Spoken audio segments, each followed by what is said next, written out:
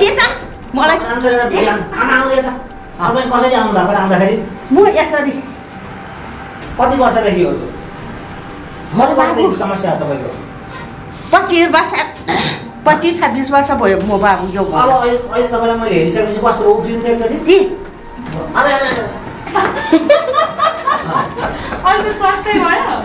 अहिले हेर्दा आमाले यस्तो गर्थे तपाईलाई अचम्म लागेन त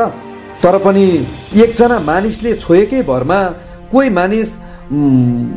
मलाई ठिक भयो उत्तिखेरै ठिक भयो सन्चो भयो भन्ने कुरा तपाईलाई पनि अचम्म लाग्यो होला जुन कुरा मलाई पनि अचम्म लागिरहेको छ सधैँ दुःखी बसेर उठ्दाखेरि साँच्चैको भन्नु है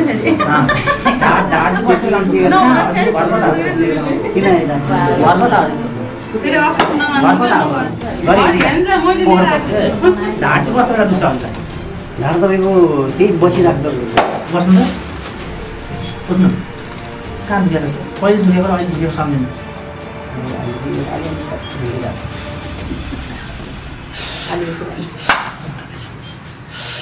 बस्नु यसो उठ्नु त उठ्नु कहाँ दुखेको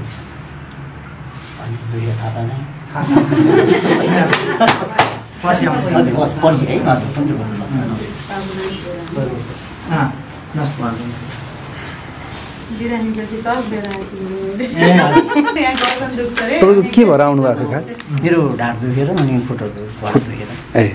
अहिले तपाईँ यहाँ गुरुसँग बसेर त्यहाँ बस्नुभयो के भयो भन्नु त त्यतिखेर अहिले तपाईँको त्यो दुखेको महसुस भएन उठ्दाखेरि जुन दुखिरहेको थियो त्यो चाहिँ महसुस भएन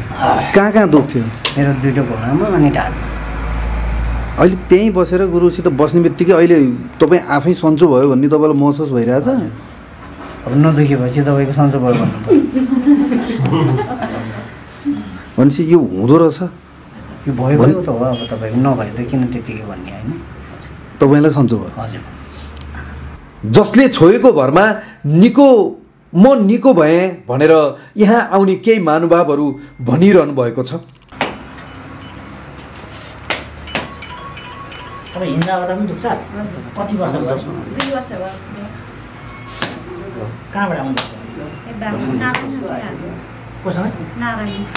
ए खै नारायण कहाँ जानु ए उठ्नु त बस्नु उठ्नु त कहाँ दुखेछ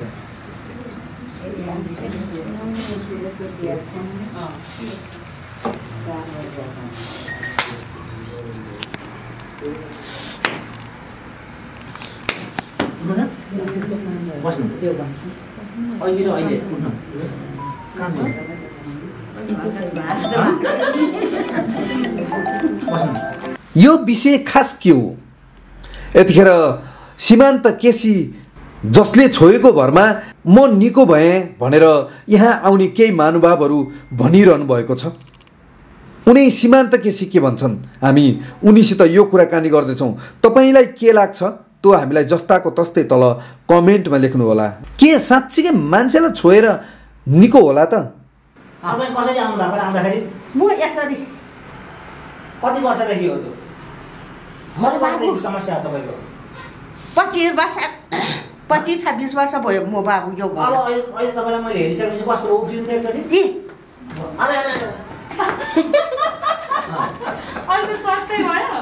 अहिले हेर्दा आमाले यस्तो गर्थे भयो त नि दुखे छैन ए नाच्दा यति ठुलो ढुङ्गा झुम्डाइदिने जाइ त हुने यो त अस्ति रातिमा त हिजो राति सपना गरेर यसरी हामीलाई उस गर्छ है बाबु के हो जाँदाखेरि प्रेसर त्यसले जस्तो के तिर्सुवा गुरुङ हजुरलाई भनेको थिइनँ मैले फे गाड्ने त्यहाँ त यो त बाबु मेरो त फुलेर कता गयो लुसेको गरेको ए अलि त अझै यो त त्यस्तै दुखीको अलि दुख्दैछ त्यो अस्ति फे राति सुत्दाखेरि मैले त यसरी मिसेको गरेँ त्यहाँ गुरु बाबुलाई क्या मैले यसरी हेरेर बाबुलाई बाबुको 100 रुपैयाँ गाडी क्या मैले बाबुको फोटो यस्तो गाड्दै म त सुतेछ ल गुरु मलाई त मार्यो एउटा हातले मात्रै मलाई यस्तो गर्यो गुरु भनेछ यस्तो गुरुलाई नै हेर्दै हेर्दै हेर्दै पछि त निदा आएछ बिहान उठ्दाखेरि त त्यस्तो थिएन त्यस्तो अहिले पनि म कसरी दुब्यो है छोरी 2टा हाँसेछ अहिले फेरि गरेर जाने भोलि पनि आउँछु ठिक हुँदो रहेछ ठिक पहिल्यै ठिक भएको त्यो यस्तोमै ठिक भएको बाबु मेरो यहाँ त ए गुरुले देखेको है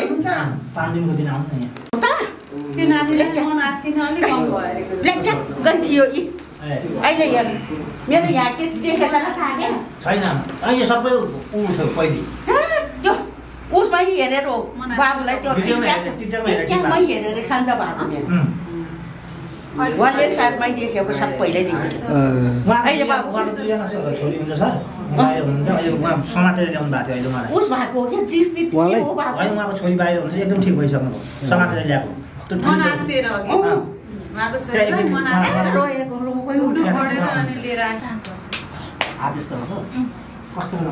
एकदम दुख्छ त्यतिको छुँदा पनि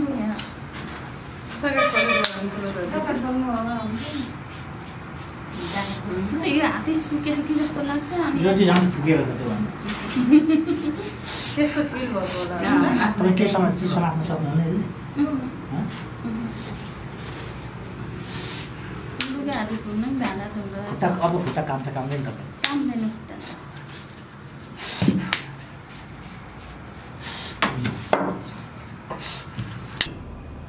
नमस्कार सम्पूर्ण आमा बुवा दाजुभाइ तथा दिदीबहिनीहरू म सीमान्त केसी अहिले हामी चाहिँ यो पोखरा कास्कीको पोखरा महानगरपालिका वार्ड नम्बर 14 स्थित चौथीमा छौँ जुन चाहिँ नयाँ एयरपोर्टको गेटमै पर्छ यो हामीले चाहिँ नेपालका विभिन्न जिल्लाहरूमा घुम्ने क्रममा र अलौकिक पद्धतिबाट उपचार गर्ने क्रममा हामी चाहिँ आज पोखराको यो चौथीमा छौँ जहाँ चाहिँ हाम्रो यो अलौकिक मनोविज्ञान शास्त्रीको हाम्रो शाखा कार्यालय हामीले दर्ता गराएका छौँ त्यही दर्ता भएको कार्यालयमा छौँ हामी अझै 5 दिनसम्म रहनेछौँ आज कति गते हो 21 गते 22 गते भनेपछि 23 24 25 26 गतेकासम्म 26 गतेसम्म हामी यहाँ रहनेछौँ विश्वास हुने सम्पूर्ण आदरणीय आमा बुवा दाजुभाइ दिदीबहिनीहरू यहाँ सम्पर्क राख्नु सक्नुहुनेछ माफ गर्नु होला अलौकिक पद्धतिबाट गरिने उपचार हामी नेपालका 77वटा जिल्लामा घुम्दैछौँ अहिलेसम्मको अवस्थामा मैले हेरेको टिकटक सामाजिक सञ्जाल टिकटकबाट हेरेको बिरामीहरूको कुरालाई सुन्दाखेरि 95% बिरामीहरू हामी ठिक भयौँ भन्नुभएको छ त्यसैले हामीले पोखरावासीको निमन्त्रणालाई स्वीकार गर्दै हामी आज पोखराको चौथीमा छौँ विश्वास हुने साथीहरू अझै हामी 5 दिन रहनेछौँ हामीलाई सम्पर्क गर्न सक्नुहुन्छ हाम्रो शाखा कार्यालय यहाँ छ हामी दर्ता गरेर बसेका छौँ विश्वास हुने मात्रै आउनु होला जस्तो सीमान्तजी तपाईँ योभन्दा अगाडि पनि पोखरामा हो त्यतिखेर पोखरामा तपाईँहरू यहाँबाट काम गर्दा गर्दै यहाँबाट हिँड्नु पर्यो है जस्तो मैले त्यस्तै ठ्याक्कै काठमाडौँमा पनि त्यही टाइपको मान्छेहरूको भिड बढी भइसके पछाडि त्यहाँबाट पनि हटाइएको जस्तो देखिरहेको थियो यो सिनारियो सबै हेरिरहँदाखेरि तपाईँलाई केही मानिसहरू विश्वास गर्ने केही अविश्वास गर्ने यो बिचको एउटा अलिक द्वन्द्व भयो जस्तो अथवा तपाईँसितै कोही मान्छेहरू त्यो भएर के भन्नुहुन्छ यो विषय यो दुनियाँमा के छ भन्नुहुन्छ भने पोजिटिभ र नेगेटिभ जहाँ पनि हुन्छ तर अहिलेको अवस्थामा तपाईँले पनि लाइभ हेर्न सक्नुहुन्छ यो रियालिटी हो मैले आफैलाई भने होइन तपाईँहरूले हेर्न सक्नुहुन्छ मेरो सीमान्त केसी भनेर म राति 8 बजीदेखि 12 बजीसम्म लाइभमा आउँछु त्यहाँ सयौँ बिरामीहरू आउनुभएको हुन्छ उहाँहरूको कुराहरू सुन्नु होला यहाँले काठमाडौँको भिड भयो काठमाडौँमा पनि तपाईँलाई चाहिँ मतलब त्यहाँबाट चाहिँ विस्थापित गर्न लागि पऱ्यो भने जुन कुरा गर्नुभएको छ त्यो सत्यता होइन म जुन ठाउँमा थिएँ हो 10,000 12,000को भिड भयो त्यस बेला मैले बोलाएर विज्ञापन गरेको होइन उहाँहरूलाई र उहाँहरू आफै स्वतस्फूर्त रूपमा आउनुभएको हो काठमाडौँमा धन्यवाद यहाँलाई कुरा नबुझ्न पाइन्छ तर रियालिटी त्यही हो त्यो भिडको कारणले गर्दाखेरि त्यस्तो भएको म जहाँ थिएँ 10,000को भिड हुँदाखेरिको अवस्थामा अहिले पनि त्यहीँ छु हामी संस्थागत रूपमा दर्ता छौँ हामीले सरकारलाई कर तिरेका छौँ हामी त्यही ठाउँमा छौँ अलौकिक मनोविज्ञान शास्त्री प्राइभेट लिमिटेड हामीले रजिस्टर कार्यालयमा दर्ता गरेका छौँ राज्यलाई कर तिरेका छौँ र हो कम्पनी विधिवत तरिकाले यहाँ आज पोखरामा यो 14 नम्बर वार्डमा मात्रै होइन हामीले काठमाडौँ बाहेक पोखरा बाहेक अन्य जिल्लाहरूमा पनि संस्था हामीले शाखा गठन गरेका छौँ र हो त्यसो हुँदाखेरि हामीलाई त्यति बेला अब सुरुवाती थियो होइन हामी चाहिँ अब त्यो पिरियडमा चाहिँ अलिकति प्राविधिक रूपमा केही कमी कमजोरी भएको हो त्यसलाई हामीले चाहिँ स्वीकारेर हामी चाहिँ अहिले स्वतःस्फूर्त रूपमा बिरामीहरू जो विश्वास गर्नुभएको छ त्यो बिरामीहरूले चाहिँ हामीलाई विश्वास गरेका कारणले गर्दाखेरि हाम्रो पपुलारिटी हाम्रो जुन हाइट छ त्यो हाइट हामीले बढाएको होइन जसले विश्वास गर्नुभएको छ त्यो उहाँहरूले चाहिँ बढाइदिनु भएको उहाँहरूप्रति हार्दिक कृतज्ञता छौँ हामी किनकि हामी संस्थागत रूपमा दर्ता गरेर हामी हिँडेका छौँ जस्तो अहिले तपाईँलाई यहाँ भेट्न आउने होइन तपाईँ पोखरामा हुनुहुन्छ र पोखरामा आउने कस्ता बिरामीहरू तपाईँबाट आउने हो होइन अनि तपाईँले कस्ता मान्छेलाई सन्चो बनाउने हो यो थोरै अब यो तपाईँको कस्ता बिरामी आउने भन्दा चाहिँ म यो बिरामी आउँदैछु भनेर मलाई भन्नुभयो भने जो पनि आउन सक्नुहुन्छ होइन अब डक्टरले प्रोपरली यो क्याटेगोरीको जस्तो अब स्पेसलिस्ट हुन्छ तपाईँ गाइनो हार्ट कार्डियोलोजिस्ट आदि इत्यादि डक्टरको डिपार्ट हुन्छ मेरो डिपार्ट छैन मेरो अलौकिक पद्धतिबाट हो तपाईँको आँखा मेरो आँखा जुत्नु पऱ्यो तपाईँले मलाई विश्वास गरेर आउनु पऱ्यो तर तपाईँको अहिलेसम्म तपाईँले पनि मेरो लाइभ हेर्न सक्नुहुन्छ नेपालमा मात्रै होइन तपाईँको विदेशमा पनि रहनुभएको इभन 277वटा राष्ट्रबाट मलाई हेरिरहनु भएको छ अहिले उहाँहरू धेरै रिलिफ हुनुभएको छ उहाँहरूले मैले मेरो कुरा आफैलाई बखान्नुभन्दा पनि बिरामीको कुरा सुन्दा राम्रो जस्तो हामीले पनि यहाँ उ गर्दाखेरि चाहिँ यहाँ हामीले लिइरहँदाखेरि होइन कुरा गरिरहँदाखेरि यहाँ तपाईँले हेर्दै निको भयो भन्दै बुढी आमाहरू उफ्रिरहेको पनि के भन्नुहुन्छ तपाईँले हेर्दै बस्नुभएको दर्शकहरूलाई के भन्न चाहनुहुन्छ सम्पूर्ण आम मलाई त हजुरको सम्पूर्ण यो मैले आफैलाई हेर्नै पर्छ भन्ने छैन तर मलाई मेरो जुन पद्धति हेरेर चाहिँ विश्व नै चकित छ अहिले तपाईँको सम्पूर्ण महानुभावहरूमा के म अनुरोध गर्न चाहन्छु भने विश्वास छ भने आउनुहोस् यहाँ जीवन छ यहाँ तर विश्वासै छैन भने अरूको कुरामा अरूले जो विश्वास गरेर आउनु भएको छ हाम्रो त धार्मिक बहुजातीय बहुसंस्कृति भएको देश हो हाम्रो देश भनेको चाहिँ धार्मिक स्थलहरूको पर्यटकीय ठाउँ हो विदेशीहरूले सम्मान गर्ने देश हो हामी आफैलाई सम्मान गर्न सकेनौँ भने अरूले कसरी सम्मान गर्छ त्यसो गर्दाखेरि विश्वास गर्ने आउनुहोस् विश्वास नहुने त्यो 10,000 को भिड भन्नेको कुरा गर्नुभयो तपाईँले उहाँ काठमाडौँमा आउँदाखेरि हो 10-12 हजारको दिनमा भिड भयो त्यति बेला प्रहरीको अफिसर पनि आउनुभयो मन्त्री पनि आउनुभयो त्यसै दिन जर्नल कर्नेलहरू पनि आउनुभयो वकिल न्यायाधीश सबै आउनुभयो तर के कारणले चाहिँ त्यो भन्दाखेरि भिडलाई ठेक्न गाह्रो भयो त्यो भिड मैले विज्ञापन गरेर पब्लिसिटी गरेर बोलाएको पनि होइन र उहाँबाट मैले शुल्क उठाएको पनि छैन तपाईँबाट आउँदाखेरि कति शुल्क तिर्नुपर्छ अहिलेसम्म शुल्क तोकेको रेट छैन स्वैच्छिक हो तपाईँ जस्तो मैले 10,000 को बिरामी हेरेँ 10,000 को बिरामी हेरिसकेपछि भनेको तपाईँले मैले 10,000 को बिरामी हेर्न सकिनँ क्या त्यस दिन एक दिनमा त्यति बेला हेर्न नसकेको अवस्थामा चाहिँ मैले लगभग 3700 जना बिरामी हेरेँ एक दिनमा 10,000 को भिडमा 3700 भनेपछि त तपाईँको नेपालको धेरै जिल्लाबाट आउनुभएको थियो उहाँहरू अनि त्यसपछि चाहिँ अब त्यहाँ चाहिँ मैले कन्ट्रोल गर्न नसकिसकेपछि प्रहरीले लगो भन्नुभयो प्रहरीलाई मैले बोलाएको भिड नियन्त्रण गर्न नसकेर त्यहाँको कुरा छोडौँ मैले अहिले यहाँको कुरा गरिरहेको छु तपाईँलाई तपाईँबाट कोही बिरामीहरू म यहाँ आएर लगभग 2 घन्टा बसिरहँदाखेरि सबै बिरामीहरू हिजो हस्पिटलमा गएर त्यहाँ गएर सबै बिरामी भइरह र निको नभए मान्छेहरू अन्तिममा अब यहाँ गएर हुन्छ कि भनेर आज त देखियो कि होइन त्यो देखिरहँदाखेरि मैले तपाईँलाई चाहिँ एउटा चिज सोध्नु खोजेको एउटा ठ्याक्कै कुरा के हो भने तपाईँबाट आउँदाखेरि टिकट काट्नुपर्छ टिकट काट्नु पर्दैन अथवा तपाईलाई यति अमाउन्ट भन्ने छ कि स्वतः जति दिनुहुन्छ तपाईले ठिक कुरा गर्नुभयो शुल्कको कुरा राख्नुभयो होइन यो स्वैच्छिक हो यहाँ टिकट सिस्टम छैन यहाँ तपाईँको के अरे यति पैसा लाग्छ भनेर कसैले पनि भनेको छैन म काठमाडौँमा नर्मली दिनमा मेरो आश्रममा हाम्रो केन्द्रीय कार्यालय काठमाडौँ ताराकेश्वर वार्ड नम्बर 7 मा छ त्यहाँ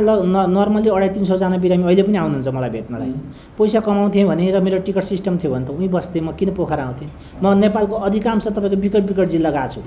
र त्यहाँ अधिकांश बिरामीहरू ठिक हुनुभएको छ यहाँ टिकट सिस्टम छैन र तपाईँको के अरे जस्तो 500 जनाको बिरामी मैले हेरेँ भने 300 जनाले चाहिँ फ्रीमा जानुहुन्छ उपचार गरेर 200 जनाले स्वैच्छिक भेटिराख्नुहुन्छ क्या पशुपतिमा गइयो भने कुनै मन्दिरमा गइयो भने दक्षिणा स्वैच्छिक दिन पाउने कि नपाउने त्यही हो अरू केही पनि छैन स्वैच्छिक चाहिँ राख्न पाइयो स्वैच्छिक राख्न पाइयो छैन त्यो छैन अझै तपाईँ कति दिन बस्नुहुन्छ म अब 5 दिन रहन्छु हजुर पोखरा 5 दिन रहन्छु।